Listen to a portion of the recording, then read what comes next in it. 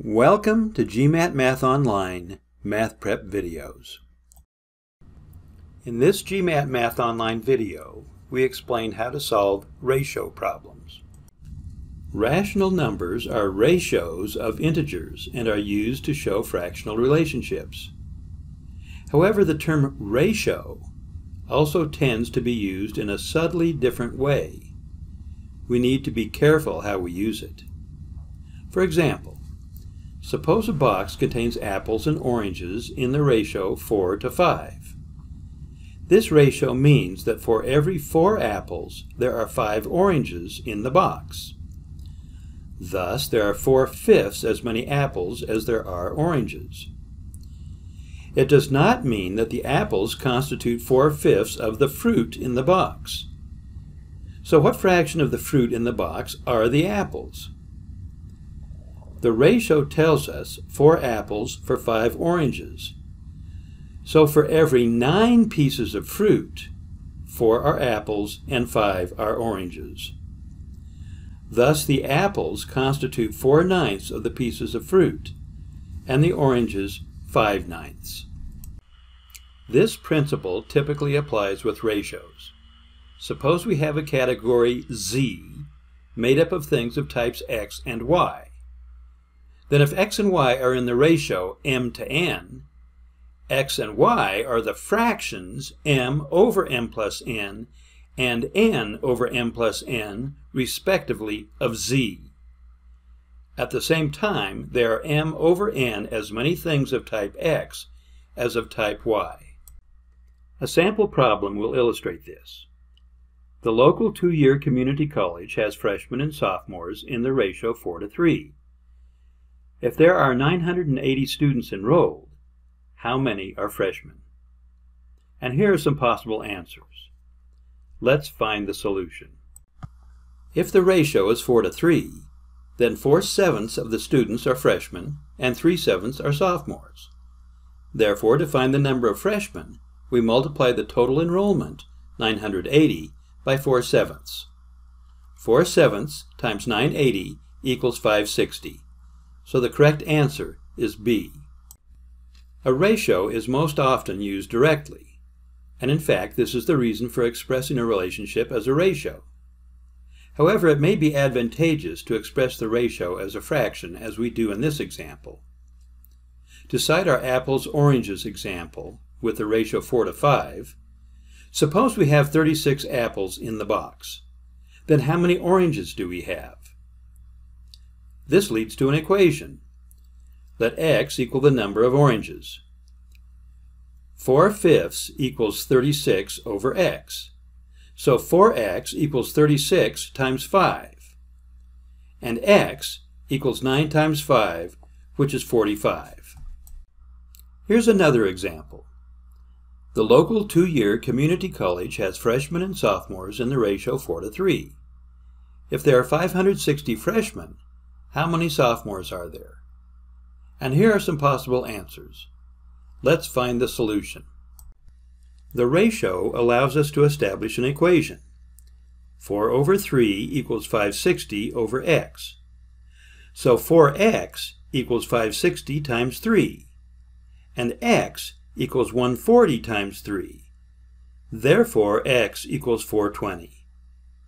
So the correct answer is D. Now let's look at multiplying and inverting ratios. Ratios that relate a series of quantities in a chain can be combined, as in the next example. Notice how the ratios, when expressed as fractions, can be multiplied, giving the desired result.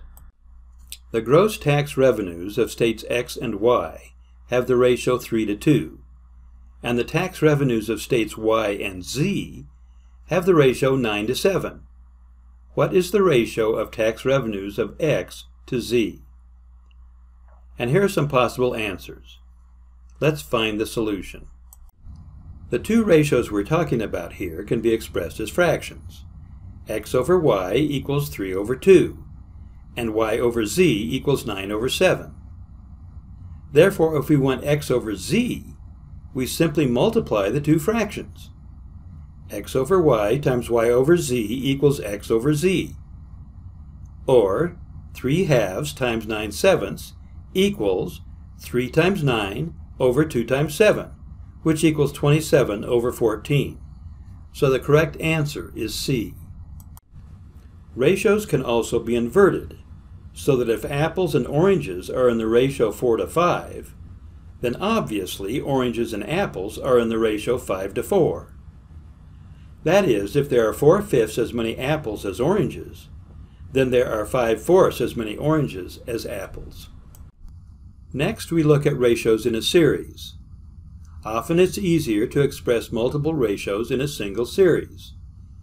To slightly alter our example, suppose we have tangerines, oranges, and grapefruit in a box in the ratio 5:4:3.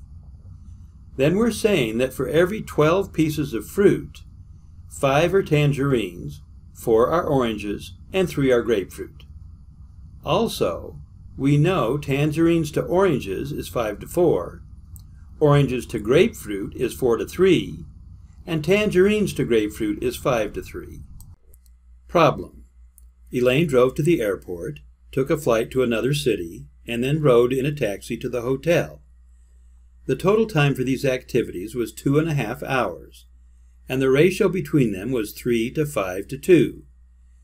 How many minutes did she take to drive to the airport? And here are some possible answers. Let's find the solution. Elaine's trip has 3 parts, and they have the ratio 3 to 5 to 2. If we add these 3 numbers, we get 10. So the first part was 3/10 of the trip, the second was 5/10, and the third 2/10. If the total time was 2.5 hours, then the total time was 150 minutes. 1/10 of 150 equals 15 minutes. Since the first part was 3/10 of the trip, then the first part took 3 times 15, which equals 45 minutes. So the correct answer is D. Problem. Suppose the ratio of x to y is 5:3, and the ratio of y to z is 8:7. Then what is the ratio of x to y to z? And here are some possible answers. Let's find the solution. We're interested in finding a ratio series of 3 integers. Expressing the given ratios as fractions and multiplying, we get x over y times y over z equals x over z, or 5/3 times 8/7 equals 40 over 21. Thus the ratio of x to z is 40 to 21. The ratio of x to y is 5:3, which can be expressed as 5:3 equals 40 to 24. Putting these together, we see that the ratio of x to y to z is 40 to 24 to 21. So the correct answer is C. For more practice on GMAT problems, see our other videos and go to www.gmatmath.online. And you can get our ebooks, GMAT Math Basics, GMAT Math Problem Solving, and GMAT Math Data Sufficiency. Thanks for your interest.